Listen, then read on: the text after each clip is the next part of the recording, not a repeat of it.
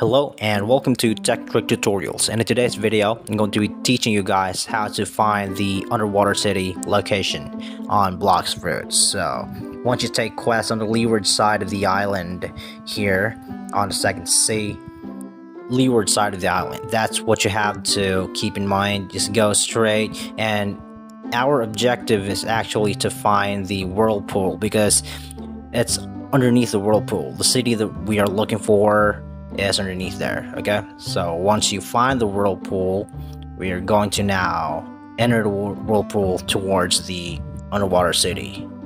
Now with the city behind you passing marine islands, keep on moving forward as long as the city is behind you, and you'll find a whirlpool here. So I certainly hope that this video is of any help.